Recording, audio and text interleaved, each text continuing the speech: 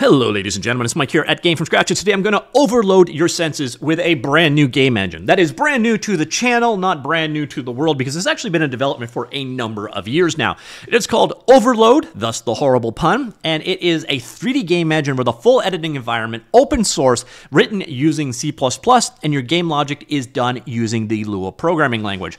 On top of that, there is a full demo game available for it, which I very much love, because it gives you the ability to go hands-on with it right away. So we'll get back to some of the details about this guy in just a second, but first we're going to go ahead and load it up. Now, it does come with releases only for Windows platform. I don't know if it can be built on other environments, but the Windows binaries are available under releases. We're going to go ahead and grab the cargo demo, and I'll go ahead and open that up. So here we are in the primary editing environment. You've got your typical view navigation over here.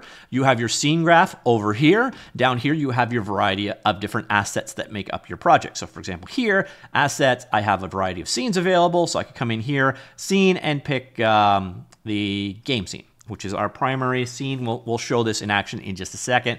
At the same time, there are like menu scenes, like so, and so on. So again, back to game scene. It's all pretty quick and good performance going on there as well. Another thing we can do is come on up here. I'm going to go ahead and show up the asset view and then go here in models. You got a variety of different models available, and I could go here and say, okay, preview the model. And we can look at the model in the editor as well. So again, back here to the scene view.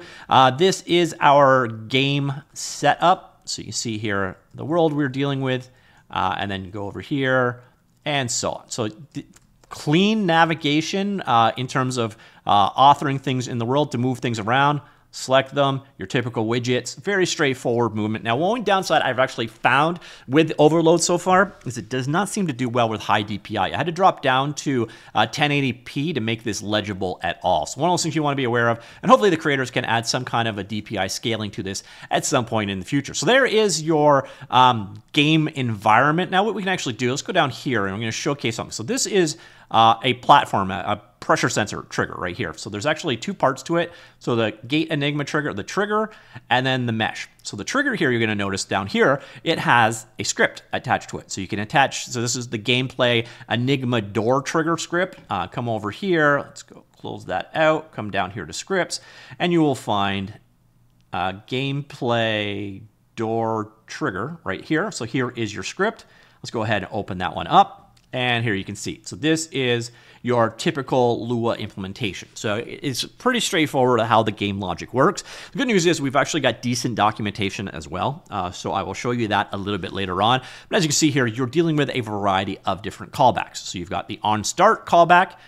So when your code first executes, you do this logic right here. You can see how you can query into the scenes. So get current scene, and you can find name actor. So find actor by name, like so. And then you can get attached behaviors to those things easily enough. Update, called every frame.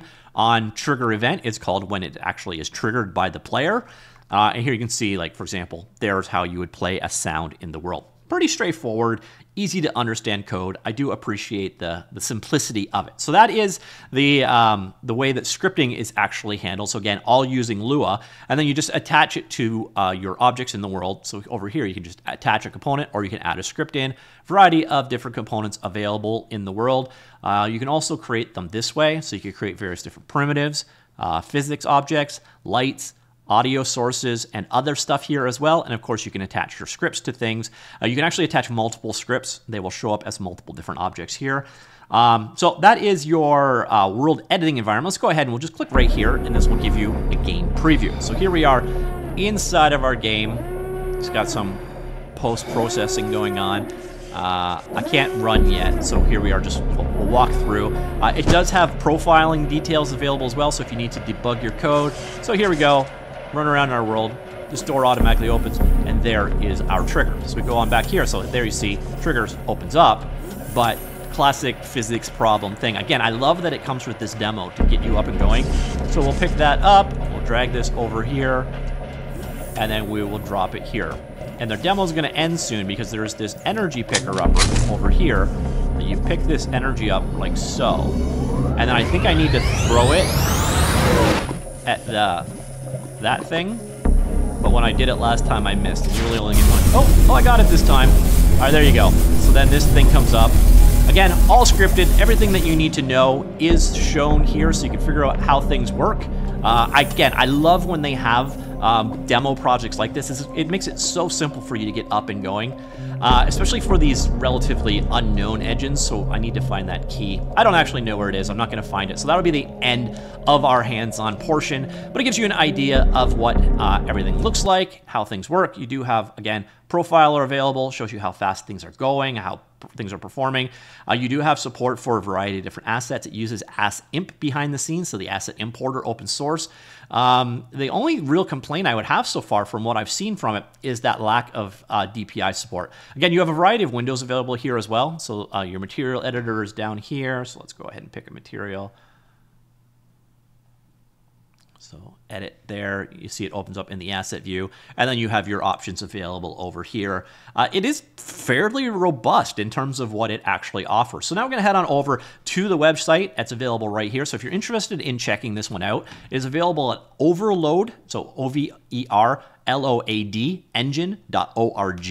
There's not much on the website, but you click this, it will bring you to the demo game we just checked out. In terms of this project itself, as I mentioned earlier on, this one is open source. It's under the MIT license, which is a very liberal license in terms of what it allows you to do. The source code is primarily C++. There's some C in there as well, so C and C++ based. The releases, sadly, the only release that they have right now is this one. So this is a fairly recent release, but it's only got a binary for Windows. So again, I don't know if this is a Windows-only engine at this point in time. In terms of development, you can see the license was first created 6 years ago. So this has been under development for quite a while, but it is getting constant updates. There are branches of various different development branches going on down here as well. In terms of contributors, 16. That's not bad at all. By the way, if you do like what you see here, even if you're never going to use it, just come on in, give them a star. They always appreciate that, and it's free for you. And then, yeah, so that's it. Overload is a free open source 3D game engine made in C++ with Lua as its primary scripting language. This was originally created in 2019 by those three fellows as a grad project, and has since evolved into a community-driven initiative supported by dozens of contributors.